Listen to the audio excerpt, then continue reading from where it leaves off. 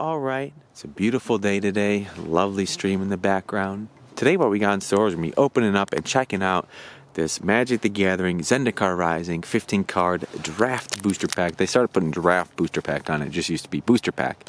Got this lady on the front of it. I forgot her name, but she's got her cool glowing sword. Be pretty hot to hold, I bet. And this came out in last year, 2020 sometime. The Wizards of the Coast, the little lion face down there.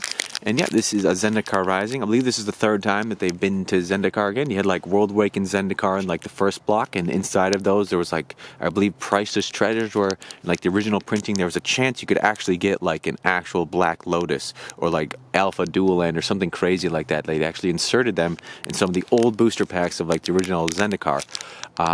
Yeah, but I'm sure all of those are probably gone, or if not, super expensive, and the chance of actually getting something is very little.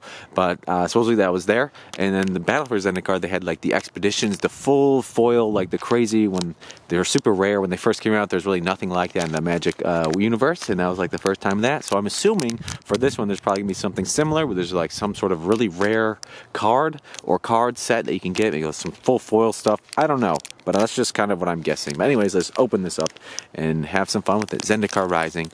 Beautiful stream in the background. Kind of just crouched down, try not to get snow everywhere. And I'm just going to be holding these. Alrighty. Let's see. I'm just going to sit this in my pocket for now. And this is the first card we got. What is this got? Practiced Tactics. Very cool art right there by Alex Constant.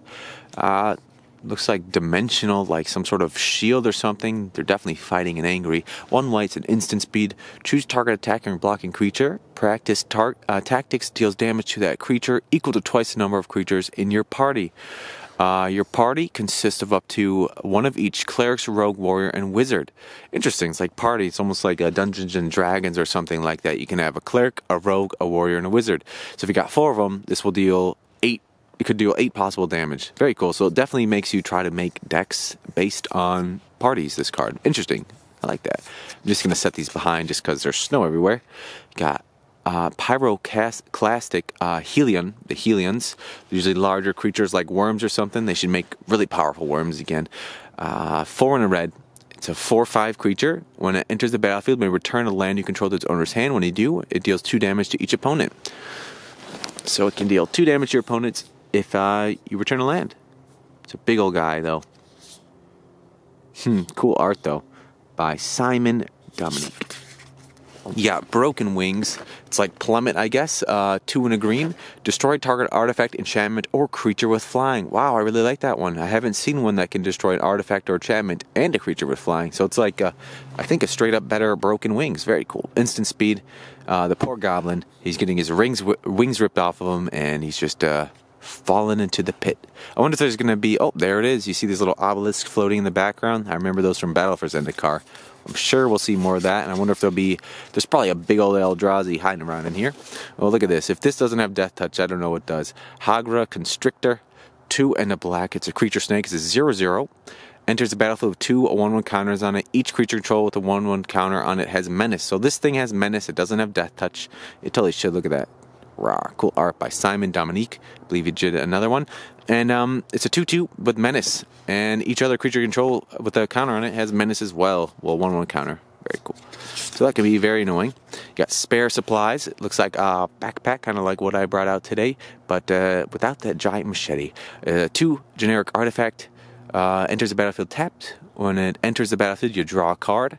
Yeah, 2 tap, sacrifice it, draw a card. Okay. So it's a card draw, and you can get even more card draw. I like that. By Jason Felix. Fun little art. Just someone has his rope, his machete, his back, and he's just probably relaxing a little bit.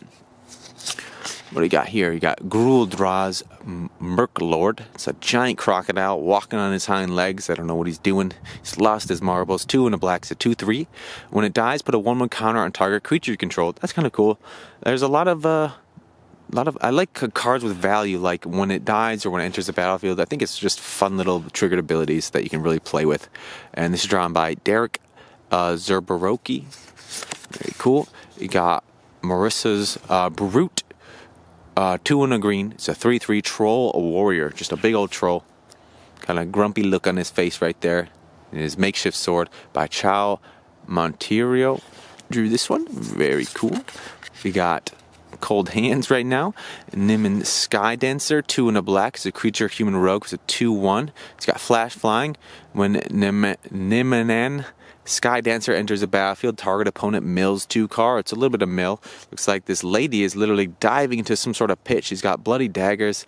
Is she flying in the sky, or is she just like falling or something? And she's like about to pounce on this crazy giant lizard in the background. You can see that she's about to take it down. By Brian Sola. Just readjusting my leg. What do we got here? We got Cunning Geyser Master. So I guess he's running around Yellowstone or something, making the geysers go crazy. And he's like on a lizard. I love it. 2 and a blue. It's got a kicker for 2 and a blue. It's a human wizard. And it's a 3/2. And it enters the battlefield. If it was kicked, return up to 1 other creature to its owner's hand. So you can return one of yours or one of your opponents, whatever you'd like. Very cool. And he's riding that lizard. By Chris Orales. We got Skyclave Sentinel, 3 generic artifact creature gargoyle. It's a 2/3 kicker for 4, flying and defender.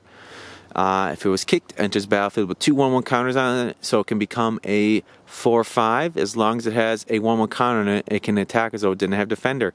I've noticed with gargoyles, that's always a thing. There's always usually something you can pay or some way to make it lose defender. Like gargoyles are stones, but you can make them turn into creatures again somehow. It's kind of cool. It goes with the theme of gargoyles. At 1 minute they're a stone, and the other minute they're attacking you.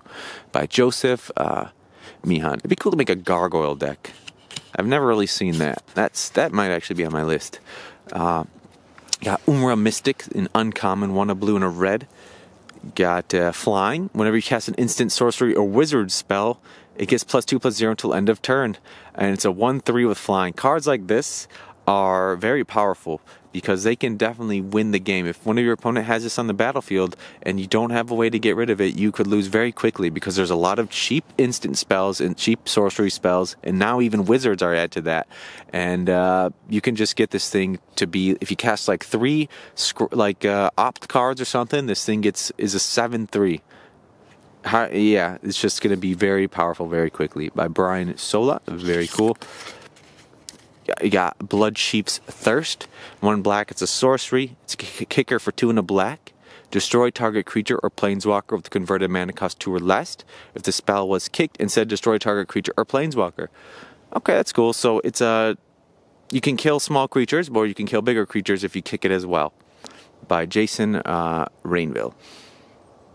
Looks like almost the lady who was on the front of the pack. Oh, no, not. But she's like sucking the soul or the blood out of this person into the sword. Absolutely brutal. What do we got here? It's so cold. You got Bala Jed Recovery, an uncommon, 2 and a green. Return target card from your graveyard to your hand. That's cool. It's a sorcery, and it looks like there's some sort of flip. If we can do this. Bala Jed Sanctuary enters the battlefield tapped. Adds green. So it's like a land sorcery. Huh. It's a double-sided card that I guess you can choose. You can either choose one or the other. You can have it in your hand. You can say, I'm going to play it as a sorcery, or I can play it as a land. I feel like with cards like this, people are going to mulligan way less. If you include these in your deck, it stinks it enters tapped. It'd be cool if there's one that didn't. But if you had these in your deck and they didn't enter tapped, and you had a bunch of, I don't know, I could just see this be very powerful, this sort of choosability like this. I know if I had this in my hand, it could be a land or a kind of spell. It would probably make me mulligan less. Very cool. By Lucas Stanek. Very interesting. I like that. And next, it looks like the rare I got is a Legion Angel, 2 and 2 white. It's a creature angel war with flying. It's a 4/3. When it enters the battlefield, you may reveal a card from your card you own named Legion Angel from outside the game, put in your hand. So I guess you're supposed to have these in your sideboard, some of them, and just kind of, they come in with pairs of themselves. 4 mana for a 4/3 of flying is pretty good, and when it comes in the battlefield, you pretty much get another one. So you can just pretty much play 4 of them in a row if you have 3 other copies in your sideboard and nothing blocking you or trying to counter them. Very cool. Got an island, just a full art island. I forgot they had the full art stuff.